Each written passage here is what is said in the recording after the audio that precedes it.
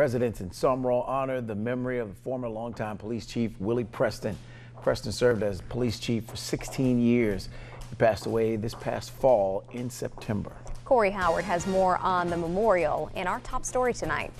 Residents in the city of Summerall can now look at this sign at the intersection of Highway 589 and Highway 42 and remember the legacy of their former police chief, Willie James Preston.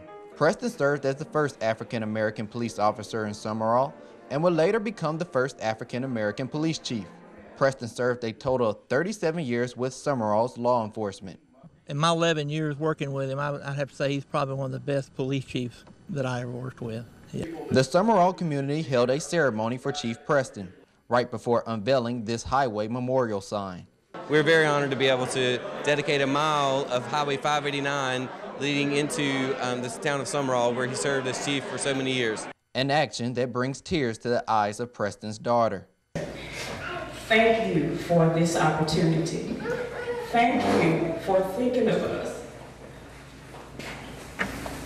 Thank you so much. Okay, I'm gonna leave that alone, but thank you so much.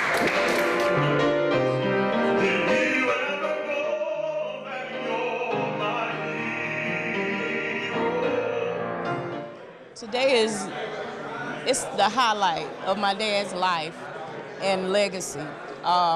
We just really appreciate the town, the state, Department of Transportation, the commissioner, all of them for what they've done, and just the mere fact that they acknowledged him and recognized him as being the man who he was.